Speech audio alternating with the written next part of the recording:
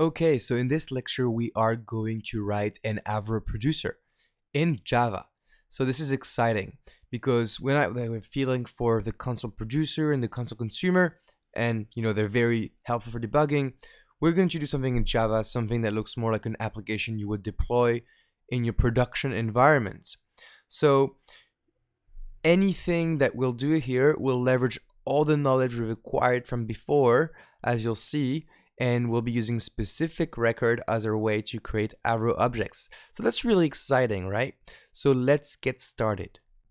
Okay, so we are in our project, and what I'm going to do now is create a new project. It's going to be Maven. I click next. The package again can be whatever you want. I'll just do com.example for now. And this is Kafka Avro v1. So I'll be coding along with you, but all the code again is available in the GitHub repository, this window.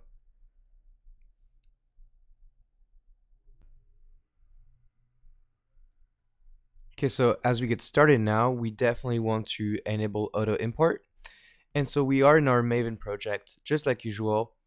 And the first thing I want to do is get the pom.xml right. So for this, I will go directly to the Kafka Avro v1 folder that we've had from before, from the code download on GitHub. And here it is. There's all this stuff. So everything from below, from properties you should get. So properties all the way down. And we'll go over right now and analyze what that means, okay? So I'll go ahead and paste it. So everything's been copied now. And let's go over the code and understand what this pom.xml contains. So first thing is we have an Avro version 1.8.2, but also added the Kafka version 0.11.01 and a Confluent version 3.3.1. So those are the latest at the time I'm writing this course. Actually, there's Kafka 1.0, but because we want to match up to Confluent 4.0 is not out yet, so I just used the older version of Kafka 0.11.01, but that's plainly enough for this course. As we are going to resolve dependencies from Confluent, you need to add a repository, and for this we have a repositories block with a repository, and the ID is Confluent, and the URL is the Maven from Confluent. For the dependencies, we have Apache Avro, which is how we'll use it to create our specific records. And then we have our Kafka client, just like before, and they reference the Kafka version from before, so 0.11.0.0.1. And finally, we have io.confluent, and the artifact is Kafka Avro Serializer. So here it is, that's how we'll write stuff to the Schema registry into Kafka in Avro. Regarding the build plugins, we have Java 8 enabled right here. We still have the specific record plugin to build code that we'll be using, and a plugin again to force the discovery of these sources. So fairly simple. The only thing that has changed now is these two blocks. So let's get started.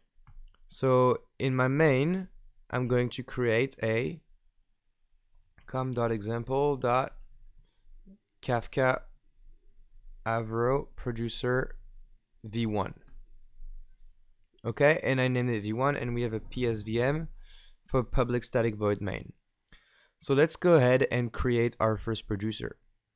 So first of all, same as before, we create some properties, and these properties contains what you would expect. So we have the bootstrap.servers, and please set it to your IP 9092. Then we can set some properties such as the ax being 1. We could set the retries being 10. But you know that we have to set the value the key serializer. And so for this, we'll use a string serializer .class.getName. So we'll serialize our key with strings. And similarly, we have a value serializer. And that one is going to be a Kafka Avro serializer.class.getName. So here we have a new value serializer, and that's the Kafka Avro, and you can see that from the import statement, we can see that it is from the io.confluent.kafka package. So because we have a value serializer, we also should set the schema registry URL, http://127.0.0.1.8081. Okay, make sure you have it like this, or again, change the IP based on what you want. Okay, next up we go ahead and create a Kafka producer. And so the key is going to be string and the value is going to be a customer. We don't have the customer yet. And that's our Kafka producer. And it's a new Kafka producer that takes the properties as an input. We still don't have the customer, but we'll have it very soon. By the way, the string topic that we write to will be customer Avro. So that's perfect. So now we need to create a customer and we haven't done it so yet. So we'll just put question marks. And then what we'll do is that we'll create a producer record string customer. So we'll create a producer record equals new producer record. And so as an input, the topic is going to be topic. And the key is going to be whatever you want. We want a unique key. We'll just put the customer as a value. Okay, so far so good, but there is something. And the customer we still don't have. So for now, I'll just comment this code so it compiles. And so we need to create that customer class. Do you know how to create that customer class? The answer is yes, you do. You do know. So just like before, in resources, we create an Avro directory and we'll create a customer v1.avsc file. Now I'll go ahead because I'm lazy and I'll just use the one from my project. Copy this, paste that. So here's our customer, just like before, first name, last name, age, height, weight, automated email. You see there's no target yet. So I'll go ahead and Maven, and then I will, in the lifecycle, clean first, and then package. And it will go ahead and compile my Avro schema into a class. So you see now target, generated sources, Avro, we have our customer. Excellent. If it didn't work, make sure that your producer could compile. Okay, so I commented out this code. Now I'm going to uncomment my code right here. And as you can see, now the customer is being imported. It's because I'm in the same package com.example. If you had another package, you would just need to write the import statements. Okay, so here we go. We have a Kafka producer. We have a string, and now we need to create a customer. So for this, we know this customer.newBuilder.build at the very end. And so we set the first name, our good old John. We set the last name, Doe. We set his age. He's still 26. We set his height. He's grown up a little bit. And we set his weight. He also took some weight.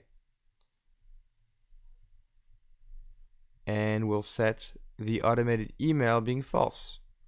Okay, so here's our customer.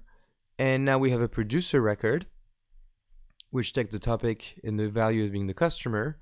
So now we can do Kafka producer dot send the producer record. And this time we'll add a callback. So a new callback. And on completion, we check the exception. So if the exception is null, else, okay. So if the exception is null, well, we'll just print ln success. And maybe we'll do another print ln and we'll say metadata to string. It's going to print the metadata. So it's going to print basically the record offset and partition. And if there was an error, we'll do exception.printStackTrace. Okay. Finally, just to make sure that record does indeed get sent, we'll flush and then we'll close it. And here we go. We have our first Kafka producer that's using Avro. But, you know, Let's be convinced about it. Let's run it. So I click here and run it. And I get an error.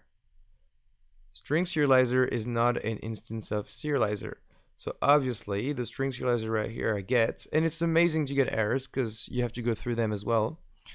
In here, look at the import.codehouse.jackson.map. It's not the right one. I remove this and I will import, and then I get a choice. So I will use the first one, the org.apache.kafka.common.serialization. Okay, much better. Let's run our code again. And I'll keep these errors because errors are very nice. Even I do errors all the time, and they keep you on learning. So that's why I keep them on record. The course is not perfect. I'm a programmer like everyone else. So here we go, success. Customer Avro 0 at 0. That means partition 0 and offset 0. If I run this again, we'll get partition 0 and offset 1. All right, amazing. So it's been written. Let's double check that using maybe the UI. So if I refresh the Schema Registry UI, we now have a customer Avro value. And here's our record, our schema right here. But if we want to check for some data, we can go to topic and customer Avro. And after a second, we should see, here we go. Here's our customer, John Doe. It's been there. There's a last way of checking, as you know. The last way of checking is to use a terminal. And for this, I can do my docker run schema registry bash. All right, I'm in it. And then I do Kafka Avro console consumer bootstrap server, being for me 127.0.0.1.9092, but changes to your IP. The topic is customer Avro. We want it from beginning, and we want to add a property, and I'm lazy, so I'm just going to copy this from here. The property is the schema registry URL. So let's just go ahead and print this. Here we go. Enter. And we see our John Doe using the console consumer. Amazing. Now if you run the producer once more and go into terminal, we see that there's a third John Doe that has appeared. So congratulations, you just wrote your first Java Kafka Avro Producer. And that was fairly easy, right? Everything we learned before, just apply to your producer record, and then we have a callback, flush, close. Okay? Hope you loved the learning. Hope you remember to add the schema registry URL as a property, and I will see you in the next lecture.